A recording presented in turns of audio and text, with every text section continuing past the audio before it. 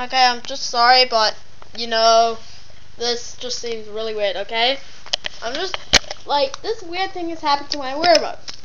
This is how I take out my batteries, just whacking on the floor, they come out. But this weird thing actually happened when I tried reconnecting my device, because, you know, when potty break, you know, I'm power conservant, I want my batteries, you know, like fully charged. Now watch this, okay? I press 1 and 2 to connect. It doesn't, you know, do the sync thing.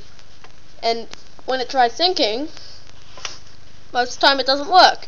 Because when I have my Wii on the reconnect thing for too long, it just goes back to the Wii Remote settings options. And then pretty much 1 and 2 won't work anymore, it's just A. So you can see how they're still flashing there.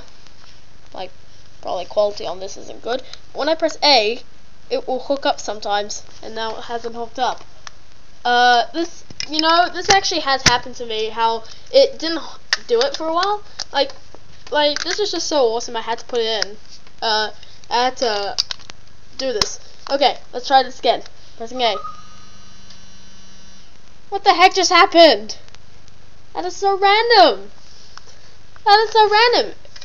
That is so random. My Wii remote just like constantly vibrates and then just turns off. For the first few goes, I had to reinsert the batteries in order to actually make the lights come up again.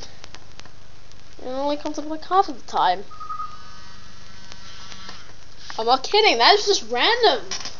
So I hope that I can get this, you know, fixed, because I want to sing Vicarious. You know, I want to sing Vicarious because Shizm is awesome.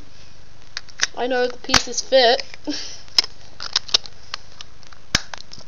Although, yeah, but you know. So, should I make this an announcement? Nah, it's just, you know, funny thing my Wii remote is acting up. I just press 1, 2, because I'm a total dumb person. I don't know why, I just like crap, and that's it. Are you ready? Wait. So, yep, public announcement, and we will see you guys later.